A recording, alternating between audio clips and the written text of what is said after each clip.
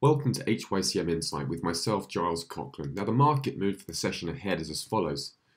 When Netflix announced its earnings in April, it sent shares plummeting lower.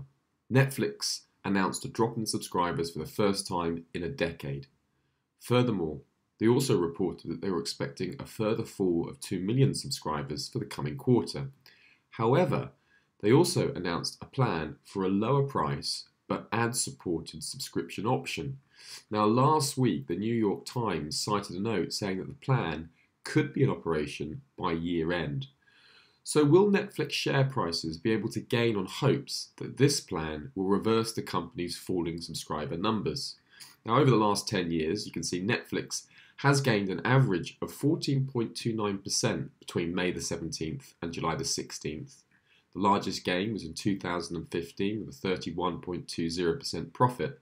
And the company's not lost value during this period once. So does this mean time is ready for more gains to come for Netflix? Major trade risks. If consumers continue to feel the pinch of higher prices, then optional consumable items like paid-for TV are likely to see lower levels of demand. The at-home paid-for TV service is also now very competitive, with both Amazon Prime and Disney Plus competing for subscribers. Remember, HYCM clients can access the Seasonax product in order to analyse over 25,000 different currency pairs, indices, commodities, as well as individual stocks.